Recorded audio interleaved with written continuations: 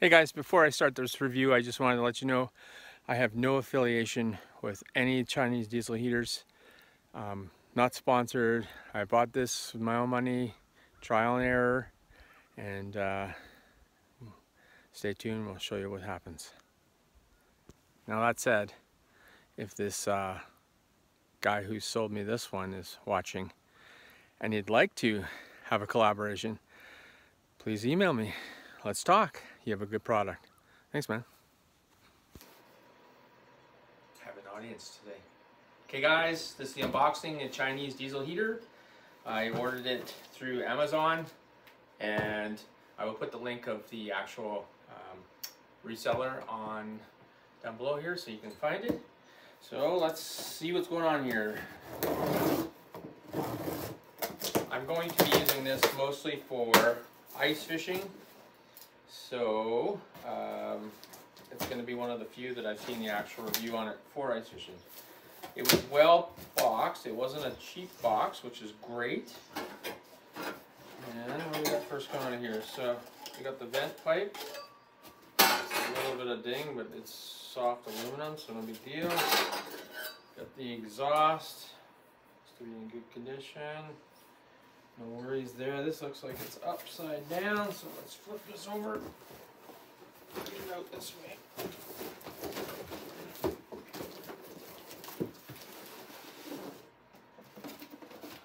Ta-da!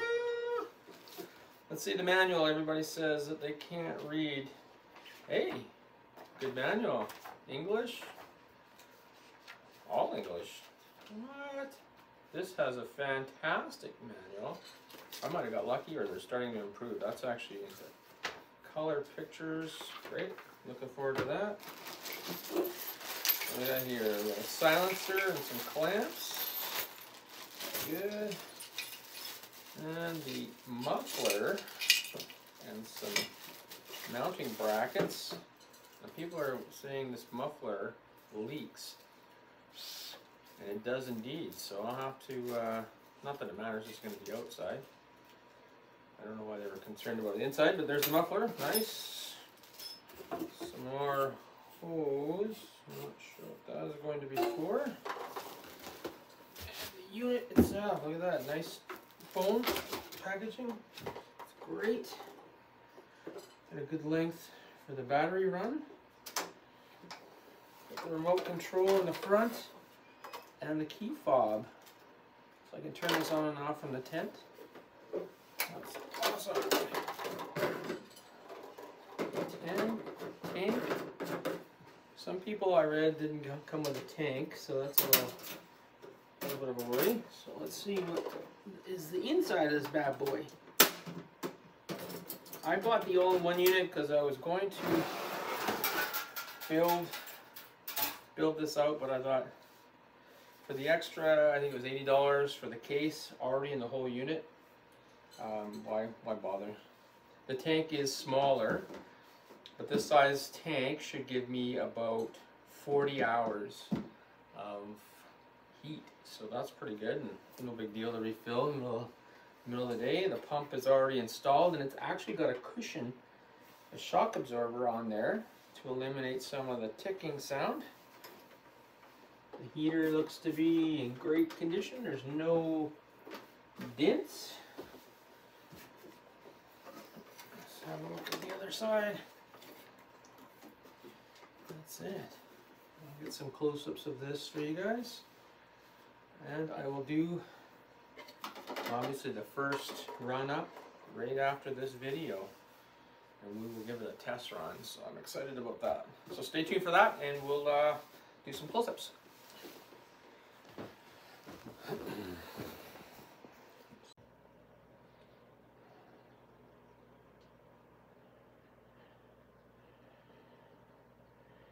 Diesel heater unit down there. And the tank, let's get a close-up of it. There's the control unit.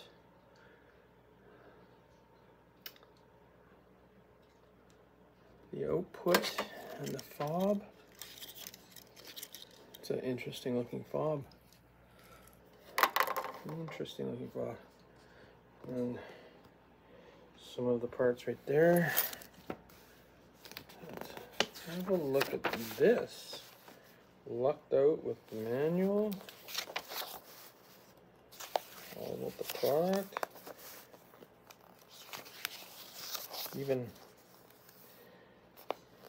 Even some instructions if you're going to be installing that right into a camper.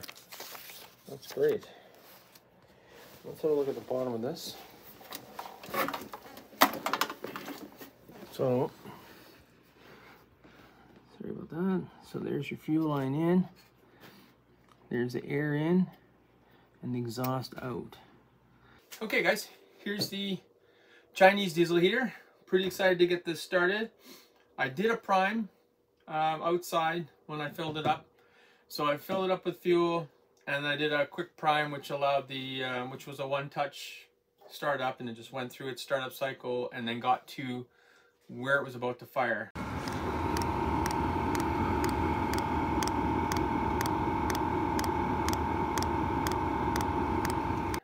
So now I'm just going to press this button here once and we'll see what we got here.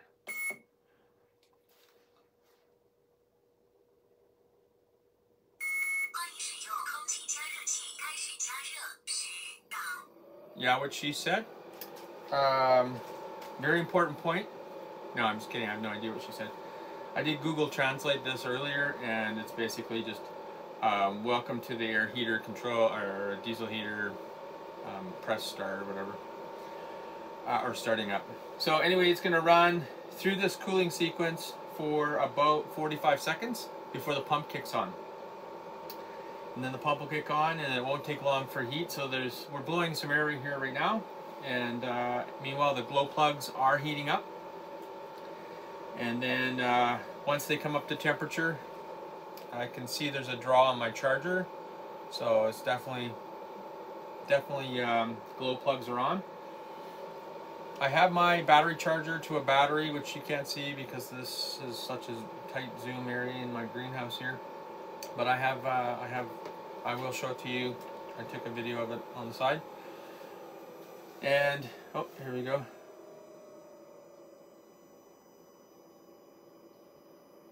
Should start pumping here any second.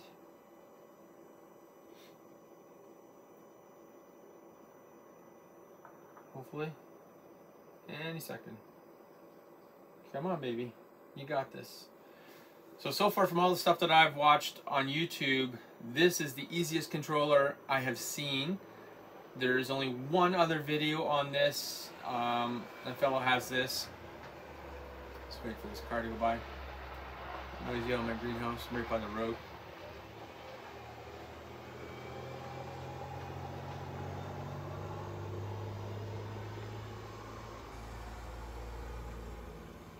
Yeah, so what I was saying, a one-touch operation. So you press it once, you can control the actual heat by just turning the dial, and that's it. We should get a pump here any second. Should have been already, I think. Pretty close.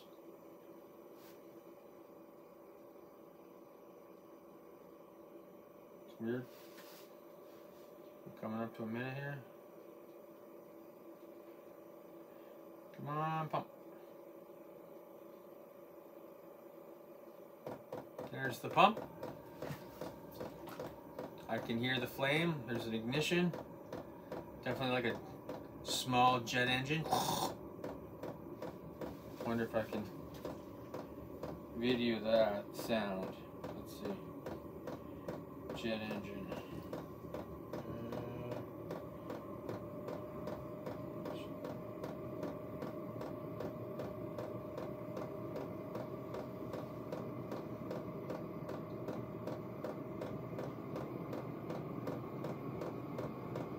I'm getting warm air already. That's fast. Like, I'm gonna set a timer here so I can keep track of actual time. I'll put on a stopwatch. Okay, I got a stopwatch starting. Now, basically, it's kicking on now, so, but I have warm air already. Now it's going to go into its boot sequence, which is still going to go up to 10. It's going to get up to an efficient heating temperature, and then it'll back down to the 1, and then there's no smoke coming out of the exhaust at all. Yeah, there's no smoke coming out of the exhaust, so that's pretty cool. So it didn't smoke out like a diesel truck when it starts. I don't know if you'll be able to hear me over this fan. It's definitely picking up. We're at 44 seconds, and this is super warm on my hands already.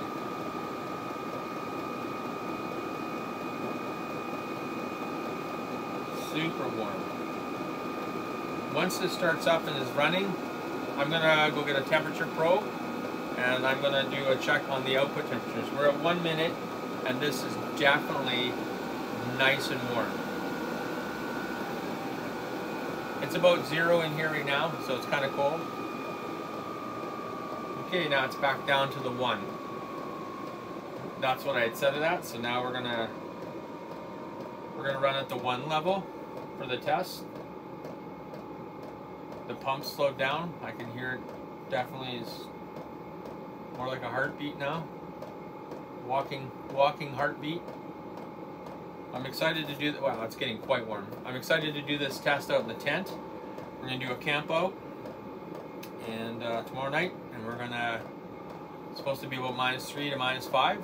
Be a good test. My daughter and I are gonna camp out in there, plug it right into the Eskimo insulated tent, and we'll get some temperatures out of that. That's what I'm really interested in this for. I don't want to have that carbon monoxide poisoning chance or fire, a tent on fire anymore. I'm going to have this outside with an extension hose coming into the tent. No combustion near my tent whatsoever. Now this is quite, I mean, it sounds quite loud from where I'm standing. Let's just get a little closer. I mean, it's noisy inside here, so it'd be, well, I wouldn't say noisy, but it's reasonably noisy. So it'll be good to see a test outside the tent and see what kind of noise we have. But right now, this thing is pumping out wicked heat, and we're not even up to the 3-minute mark. So 3 minutes, I will stop this test, and then I'm gonna go get some heat probes, and then we will do an even better test. I got a temperature probe right here, and that'll register anything. Let's see here. I'm sure it is. Let's see. That's up to, it's passing 100 right now, and I know it's getting hot because I'm getting to the point where I can't put my hand on it. So we're at 120, 130. It's slowing down at around 140 right now. That's 3 minutes and 20 seconds. We got 140 degrees coming out of here. That's pretty amazing. I would not think that this is noisy. And besides, like I said, it's going to be outside. There'll be snow muffling the sound.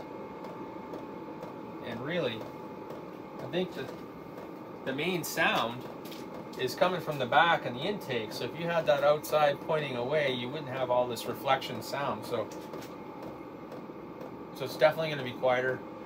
I'm positive of that. Okay, what are we at here? 160. Output temperature 160 degrees in 4 minutes on level 1. Man, that's incredible. I am super stoked with how easy this was to set up. Like, it took me 2 minutes to put the piping on here, a couple seconds to put the fuel in, and 1 push to start this. This is exciting, very exciting. Now it's getting actually quite hot. What do we got here now? 165. Yeah, I can't hold my hand real close here for very long. Like, that gets hot. So, and imagine that it's going to make a big difference inside the tent, depending on how cold it is. -20. This might not be enough to warm your tent up. You might want to set it up a couple degrees or a couple settings. Turning it up also not only increases the pump rate, the frequency and increases the heat, but it actually increases the blower. So you can blow heat further. So here, I'll just turn it up to like 3 here, or 4. No, 3. Now you can hear the pump. Oops, I think it just blew this out of there. It's faster now. So it's definitely a faster. Let's see what we got here now. Okay, we're running at 5 minutes and 40 seconds. I put it up to setting 3. We'll see where that goes.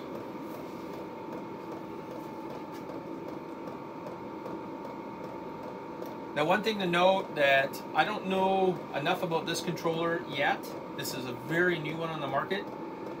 Whether it has the low voltage battery shutdown. It's wicked important that you have enough battery for this to go down for its cooling cycle. Otherwise, you can damage the actual the firing chamber. Because it gets so hot, it needs to be cooled. So when you push this button to shut it off, the flame starts or stops, the pump stops, but the blower will keep going until the temperature sensor says it's cool enough to shut down. And from what I read, if you shut it down prior to, okay, this is getting way hot. If you shut it down because of a dead battery and it doesn't have enough to cool it down, you'll actually damage the housing. So, okay, we are at, looks like we're passing 175, 180. It's starting now to get quite a bit hotter. And it's blowing harder. So this might be a good setting for ice fishing. What I'm interested to see is, because Mr. Heater Buddy sits in one spot and you got a super hot area in one area, but the other guy on the other side of the tent is freezing to death. It's 200 degrees at the top and it's freezing on the bottom. If this airflow is going to make a difference around the tent. Oh yeah, here we go. What is that now? It's 185. 7 minutes and 33 seconds in, we're 185 degrees. It's working great. It's reasonably quiet. Oh, I know it's noisy inside. I know I'm getting reflection from the window.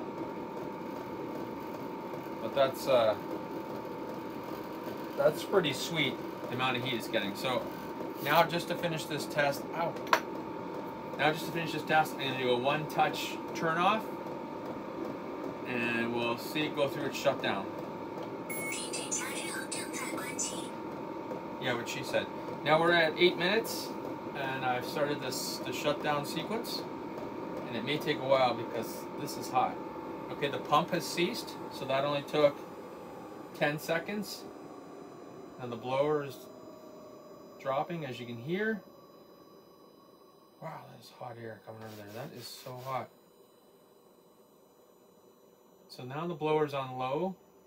You can barely hear it, but it's blowing pretty good. And I imagine it's going to blow for, probably a few minutes. Because that's hot. It's going to take a while for that to cool down. So I'll come back to you and tell you the time. It's now 8:46. Okay, we're 10 minutes and 30 seconds in. There's still warm air coming out of this, but it's probably going to shut down pretty quick here because it's not that hot. But yeah, this is impressive for the price of this heater. It's a no-brainer. Now you can use, I'm not going to do any videos or any battery draws. I know people are going to ask. There's a ton of videos out there. I've looked at them about how long a battery lasts. Any decent car battery will get you a full day, no problem, and some of the next day. A decent lithium will get you a couple days for sure, but those are pricey. I hummed and hawed about this for a while, but I'm actually picking up a small generator because of the show.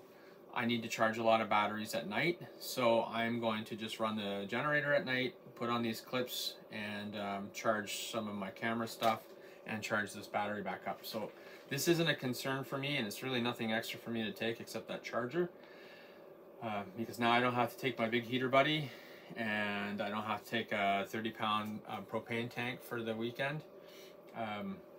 We'll do a fuel consumption test out on 2 different levels tomorrow when we camp overnight.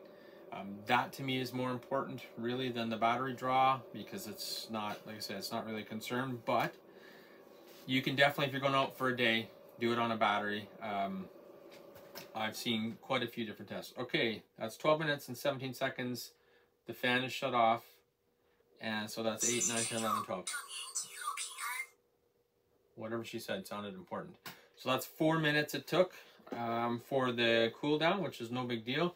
But you definitely need to have enough battery for the shutdown. Now, I don't imagine that takes a lot of battery because it's just a small fan that's blowing. But it's super important that you do that. So anyway, there's the startup. There's the quick test. And I am going to show you next the actual real-life test that I'm more interested in the tent tomorrow night. So, until then, stay tuned.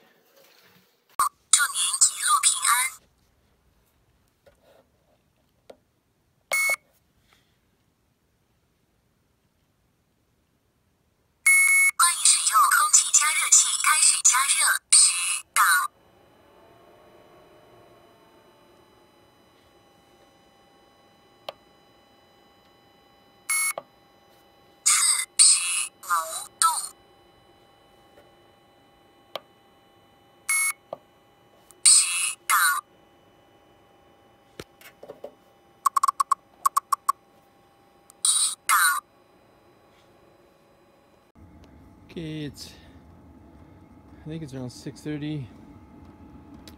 I have the heater hooked up. I've just modified it slightly. I just put instead of it running under my tent, I just ran got a piece of rubber. It's used for making gaskets, and I put some Velcro on it just to replace the window hole. And it's quite breezy out here. It's down to 0 now. It's going to be -3, feels like -7 tonight. So, okay, it is spring, but it's still winter, so it's a good night to be testing this. So, I'm going to go inside and test the sound and see how it sounds. I've had it running for 10 minutes. I should put a mark on the fuel just before I go in to bed so we can gauge what it's going to use overnight. Okay, there's the inside. It's blowing really hot air in here. So my daughter's going to be camping in here tonight with me. She may want to turn around and face the other way. I think I might too. So okay, so this has been running, I can say 5 minutes, and that's showing outside at just below 0, and against the tent it's 12.6. But to be fair, I'm gonna hang that up here. Just, that's like not the best place for temperature. All the way to the other side, although it'd be pretty fair to say that it's temperature there, but it's touching the outside of the tent. So I'm gonna bring that inside and hang it just here, and we'll see what happens. Now here's the silent test. Ready? You can definitely hear the blower. It's no more than your furnace in the house, and I can hear the ticking outside. I just wonder how it'll be for when I'm doing my videos. I can move that further away for sure. I don't think I can do anything about the sound of the furnace. I mean, that's what it sounds like when a blower's on in your house. So we're all ready to go.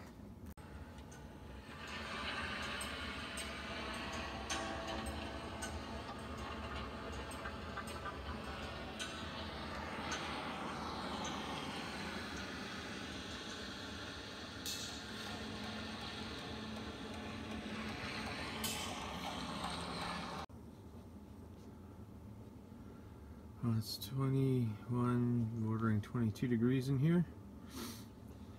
It's 8 o'clock in the morning, and the heater is still pumping out hot air. It was absolutely perfect in here.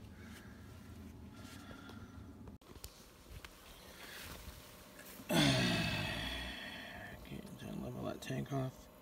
Okay, it's been 13 hours, 13 and a half hours, and I've just used half a tank of gas. So there's my line from last night. Started at 8 p.m. It's now 20 after 9. So this thing is definitely easy on gas or diesel. So that's 2.5 liters for 13 and a half hours. That's pretty darn amazing. So it'll probably run you about 5 liters for every 24-ish on low. If it gets colder, of course, you're going to use more. I'm going to do another test with it turned up a little higher here for the next hour and just see how much fuel it uses, and I'll get back to you on that. Thanks for watching. Okay, it's 10:40. I put a mark here. I'm going to run this at half, so 50% level 5. I'm sure it'll be like 28 or 30 degrees in the tent. It's still pretty cold out. I'm in the shade, so it'll give me a good test of how much fuel we're going to use in 1 hour on level 5, and then I'm going to go in and check the temperature. Stay tuned. We'll check it out. Okay, we're 35 minutes into the test. Oh my God, it's hot in here. Okay, look. If you like it hot, that's a number 5 setting, and it is hot in here. Oh, gross. I just noticed that half my video was missing my face, which, I mean, isn't important in this demo, but it looked cheesy and shitty, so here it is. So I just want to go over again quickly the huge thing that I noticed about this diesel heater as opposed to a heater body or another flame source inside, is that inside the tent there's no hot spot up here. There was no need to put the fan on last night, and normally you'd have to put the fan on because when you stand up you'd be like 600 degrees here and like -2 on the floor. The entire tent all the way over to the far wall, down on the floor, side to side, was all virtually the same temperature except for right where the vent came in. Other than that, I mean, it was hot here obviously, but everywhere else was equal temperatures and dry, and that's a huge win. Having that kind of a ambient temperature all the way around is going to be huge. And I know that it was 40 degrees in here on the number 5 setting, which is halfway, is hot. But let's assume that it's -25 or -30 on the ice. This tent will cool down and change the temperature quicker, but I still don't think you'd need it to be at a level 5. And some of the people I've been talking to said it's already too hot and you have to open the windows. The temperature I found in here last night was averaging between 18 and 19 degrees throughout the night. And it was all the way around. Like, I was actually able to sleep with most of the sleeping bag kicked off, and we were at -5, -7 outside last night. So it was incredible. And one of the big bonuses is that the combustion isn't inside. So it actually freed up a big corner in my tent where I don't have to keep everything away from. So it actually added space to my tent big time. And I didn't have to worry about dying of carbon monoxide poisoning and or waking up with my pillow falling on it and you know, bursting into flames. So 2 bonuses: things aren't going to burst into flames in your tent, and you're not going to die of carbon monoxide poisoning. Those are huge wins. And we had a friend this year die on the ice with carbon monoxide poisoning, and actually there was 2. I didn't know the other fellow, but there was 2 ice fishermen that died, went to sleep, didn't wake up, and that's not cool. And that was it. Even though I took really good care of my Mr. Heater Buddy, there's still a chance that it could be faulty and give off lots of carbon monoxide.